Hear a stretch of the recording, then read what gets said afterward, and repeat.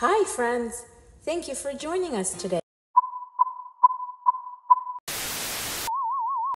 Caput Succedaneum is the medical term for an area of localized swelling on the head of a newborn baby following a vaginal delivery. Caput succedaneum is a very common condition resulting from pressure and compression on the baby's head as it passes through the birth canal. It is normally harmless as the swelling is limited to the scalp and is not a symptom of a deeper injury to the skull or brain. Caput succedaneum generally goes away on its own without any harm to the baby.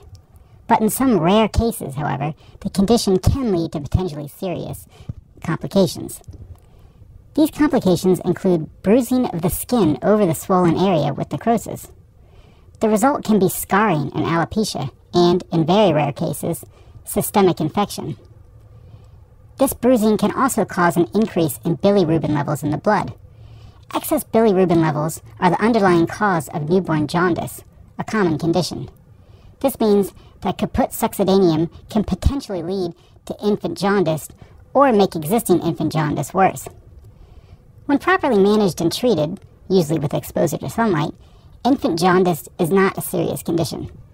However, if it is not monitored and treated, some cases can worsen and eventually lead to a very serious and potentially life-threatening condition called kernicterus.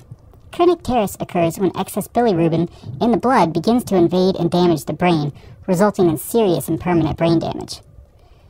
Despite these potential complications, caput succedaneum itself is still not considered a serious health concern.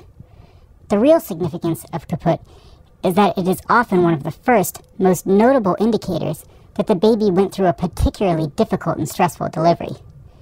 If a baby is born with caput succedaneum, it means that their head was subjected to significant external pressure during delivery. This could mean that the baby suffered a more serious brain injury. As a result, could have suffered oxygen deprivation during the difficult delivery. Medical professionals treating a baby with a caput succedaneum should accordingly be particularly attentive for the symptoms of infant brain injury. Thank you very much.